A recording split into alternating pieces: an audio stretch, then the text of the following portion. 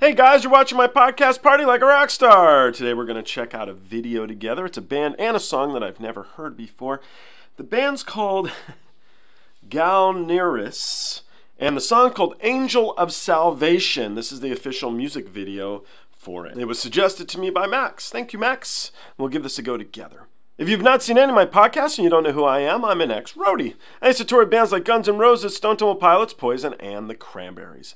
I wrote a book called Memoir of a Roadie. It was the #1 new release on Amazon and Bios. It's done 3 million copies on Kindle. It's been a lot of fun. It's actually number 10 today on the bio list on Amazon, and it's really kind of cool. So thank you guys for all your support. I appreciate it. Let's jump into this song. Let's give it a go.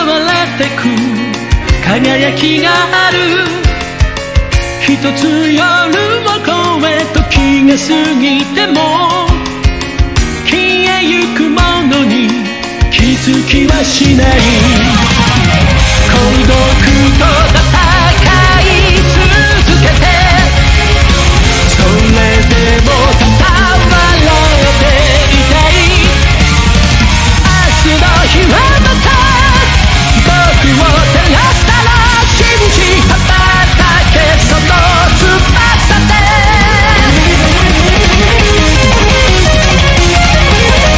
Well I know what is special for passion この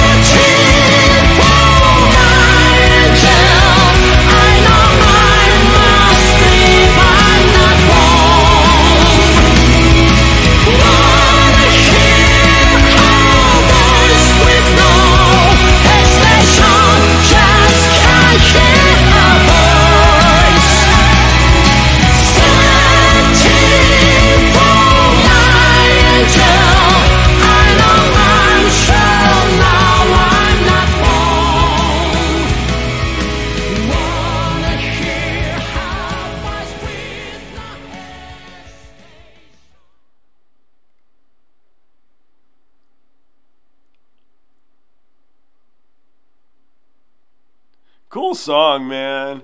Really good band. That guitar solo was sick. Like, really, really amazing. Really good song. Great guitar solo. Incredibly cool. Super different. That's what I liked about it. I didn't know where it was going with it. I was literally on the edge of my seat. I pushed up a little bit to see it. The usual, I don't like when the Japanese singers sing in English usually, and it stands here. I'm sure we're all sick of hearing it. But if I don't say it, then somebody's like, well, how come you didn't say it on this guy? And you said it just on Baby Metal. But nonetheless, overcame it with a great song. Awesome vocalist, man. And really cool. I don't know. I loved it. That guitar solo, though. Wow. That was cool. That was really, really something special. Awesome performance. Thank you for the suggestion. I'll look forward to checking you guys out on the next one. I will react to more of this band. They're awesome. Thanks.